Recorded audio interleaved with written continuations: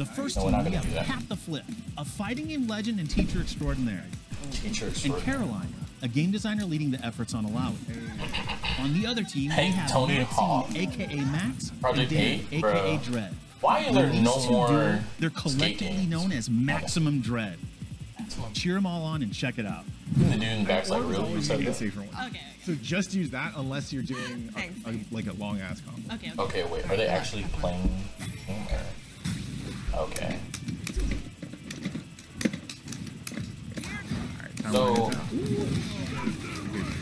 So I really this thing's skateboard is coming out soon. Is it really? Okay, nice. Oh, there we go. Didn't Leon Macy make an hour-and-a-half video about how skate games die? He did. I didn't watch it. That shit was long as fuck.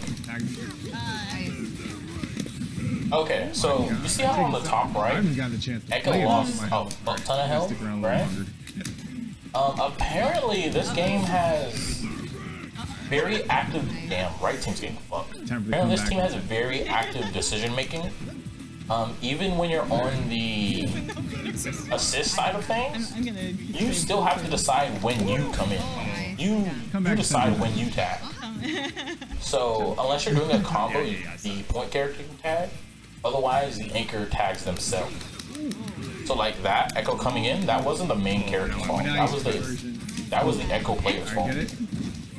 Happy birthday, this Dame gonna go crazy. Yeah. There was moments just in the beta where we were like triple crossing people with the assist. Nice. I guess we should start from the top actually. So when you pick your characters, there's 4 styles, right? There's pretty much a Tekken Rage style. You hit 40% health, you get increased damage, you get increased meter gain, right? Pretty standard. You can turn that video a little bit? Sure. Okay, thank you. Coach. Very quiet already. Oh no. Okay. So the second style, the style I liked using was a support heavy style. I forget the name of it. Basically, it gave you 2 times the tag for speed, and so you could just like tag and tag and tag, and it was wild. Because the guys I actually played with, they were like, all right, cool, so we're tagging? I was like, yes, we're tagging. And apparently what it does is mid-combos, you can tag your ally in, and what that does is it gives you 4 tags in a combo instead of standard 2 tags. So on top of things like that, where Ekko can do a projectile or a rush attack, it also allows you to lengthen your combos in the tag system. So yeah, so I like running that one. I also only really played Ekko. He's pretty interesting. I couldn't really figure out the links too much with him in the short time we got. The line was pretty lengthy, you know? Yeah, Tekken Tag 2 tournaments on steroids, pretty much, yeah. So if you get a team that really complements each other, the combos can kind of go crazy. So like that, I noticed that Ekko seems very Ryu, but then he has some kind of fucked up Oki, honestly. He has the projectile that can meet you. He has the teleports off his warp drive. Now we pack. And then he also has a overhead he could combo with his teleport cancels. So it can set up a teleport overhead and then cancel into teleport, and it will combo. Then you can jab, tag, and, you know, and go fucking ballistic on your ass, which is kind of a lot, to be honest, you know. We only got to play. Here we go. I want to say 5 matches. Picture perfect finish, good stuff. It's GG's. Yeah, I want to say I played 5 matches in total, all Ekko. He's pretty cool. He is pretty cool. I'm definitely gonna play Ekko and Yasuo when the game drops for sure.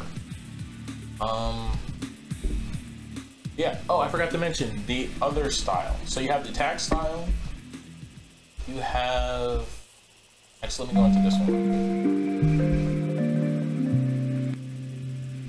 So you have the tag style, you have the standard style, and then you had something called ultimate, which go with the wind. It's pretty much what you think it is.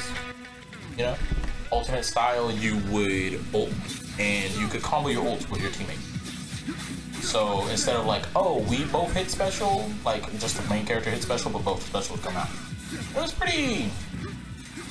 I mean, it's you know, it is what it is. You want the big damage, or do you want the standard gameplay throughout the rest of the game? Yeah, so Dragon Ball, exactly. It's very Marvel vs. Capcom of it. But I like that instead you have to make your decisions on it. Alright, cool, he's an alcoholic. Interesting. He also seems like he has a... It seems like he's supposed to be the rival to Darius right now, since there's only the 4 characters. But he's much faster, but he lacks the damage in the armor. I didn't really get to play with Yasuo too much, but I played a good amount against Yasuo. I mean, obviously we weren't very versed in the characters, you know, we were mostly just pressing things. I really just wanted to play Ekko to really like understand the character. And he seems like he's going to be a... Yasuo is a master swordsman. Not an issue, he seems like he's going to be a good character though. He's very much like, I think, the Ryu character currently, with his projectile setups on Oki, with his cross-ups with teleport, with his projectile, you know, with his overhead. It's going to be a very interesting game. I'm definitely looking forward to it. I've been talking to Brian a lot about it, and that's going to be a pretty good... Noxus's Runeterra's expansion we have high hopes, as a right? ruthless, axe-wielding general, Darius hits like a truck. Yeah, Darius does hurt like a motherfucker. And he's relentless on offense, too. Once he wounds his opponent, he'll take huge chip damage from everything. Oh, is that what it is? Okay. He can reset over and over to keep the pressure coming. Damn. Then there's Ekko, the boy who shattered time. A punk genius with the power to rewind time. Alright, this is perfect. With Ekko's Chrono Strikes, you can go in, then call for a do-over. He's tough to whiff punish, yeah, and even Ekko tougher is to block pretty... And see, like that right there, right? He can overhead, and then if you don't block it, he just rewinds and says, alright, well, you know, ×2. Here we go. So he is MK11 Garrus? Yeah. A mage who can channel the magic. Yeah, pretty much. He's MK Garrus with a good projectile that floats. She has a like, it doesn't keep going when he throws it, it has a set distance. So say like you knock someone down far, you can poke you with the projectile, and then set up your clone afterwards. We got a ton. Everything is safe as Ekko? Yes, exactly. My favorite character. Everything is safe. Each champion has their own. Everything is safe. Sorry, not punishable. And when teamed up, they can pull off some pretty. Sorry, not punishable. We're excited to see what you'll come up with. If you're at Evo and you want to try our champs for yourself, we'll have a full guide on how to actually play Project L coming really soon. Thanks, everyone. See you there. Yeah, Ekko is definitely going to be the main for sure. I love the safe Ryu-based characters, you know? He's definitely not going to be like... He's definitely not going to be like just free, because other characters have strong strengths right now. But he definitely feels not underwhelming. He has tools to work with combat. But you're definitely using your head. You're not just like, alright, I'm just going to do this, I'm going to win. Like, no. Because also, when you do the time warp, first you attack with it. You attack, and then the time warp copies your second attack when you re-time warp. So you put yourself in danger if you fuck up the first time warp. So it's not just like, alright, I'm just going to do what I want to do. You're going to have to deal with it. You have the opportunity to hit him on the first time warp, and if you don't, then you have to deal with it. -10? I disagree. yeah, exactly. So it's gonna set up a lot of situations of, is he safe? Do I press now? Unless you're certain characters, like if you're a bigger character, then I would kind of eliminate it. But then that makes the back turn of, oh, I'll just block instead of time warping again. Also, time warp doesn't last that long. It's like 2 seconds maximum. So after the next decision is made and you're like in the next box ring, the time warp is gone. So you can't like just keep time warping. Oh, let me see if they show it though. Is that it? I don't think that's it. Retreating guard. No, there's one specific move I found. I want to see if I can find it again. I didn't find it in the video, I found it in the game. Damn, I don't think they show it. Fuck. No, it's not there. Okay, but we can see the 4 styles actually real quick, apparently. Or they just show off the 2. Yeah, okay. So, Fury, the one I was telling you about, it's a standard one. Freestyle, handshake tag twice in one sequence. I think that's, okay. So I think that's the actual, the super combo tag option. And then you have double down, combine your ult with your partners. And then the one I was using, fuse, 2 times assist. So basically, assist fuse allows your team to throw out 2 assists back to back instead of 1.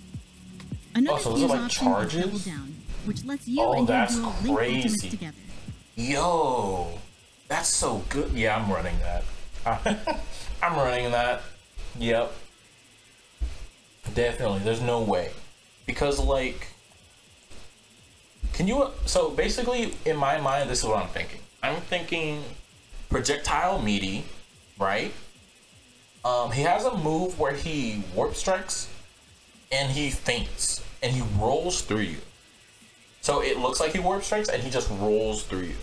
It is invincible during the roll, but he is like able to get hit afterwards, kind of like KOF. However, the issue becomes, oh, you got meaty with the projectile. So you got meaty with the projectile, I roll through you, I call assist, and then you have to go like, all right, now I have to block left or right. Which way is it gonna be? What if I just overhead you? Right? What if I don't dash back? So you had to block, then you got put on assist, and now I get to 50-50. So that's what I was doing. I was like, yeah, this character's stupid. He also has a dash-in option where he's on top of you after putting you in negative. Like, I mean literally on top of you. He's like right, if this is you, your opponent, he's right here. He's just like a jump kick off you and he's right above your head. So he's definitely exactly, he's already cooking mix-ups. Day one, bro. I was doing that to people immediately. I found it, I was like, oh dear, this is what I'm gonna do all year. Great. Can't wait. But yeah, no, it's a fun game. Everyone has their own little things. I kind of think is his little thing. I think his thing is really good Oki. Ari's obviously the projectile. Yasuo's the quick and anti-projectile. Darius, the hard-hitting, easy armor character, the grappler. And Ekko's kind of like, I feel like he's the Oki. He's the Oki monster. Where he can 3-way mix you and feint and like kind of play poke and prod until you like fight, and then he just gets to kill you. Because his specials are also pretty, well actually everyone's specials are pretty long range in this game. They all seem like they're able to combo and with punish. Like, let me see if I can reverse a little bit. I want to see if I can find a range. Okay, so like Ekko right here, Ekko from Yasuo, that's about the range of the specials, of everyone's special. So like, say if you press a button over here as Ekko, Yasuo just ults you. And he's like, yep, you died. Sorry, why are you whiffing? Alternatively, you can dash block. And you can air jump and block. I don't know if you can air dash and block. But yeah, so the game's pretty... It only have the 4 characters playable right now, which kind of sucked, but it's pretty interesting so far. I'm very much looking forward to it. I have high hopes for it, as I said earlier. But yeah, definitely playing Ekko and Yasuo, for sure.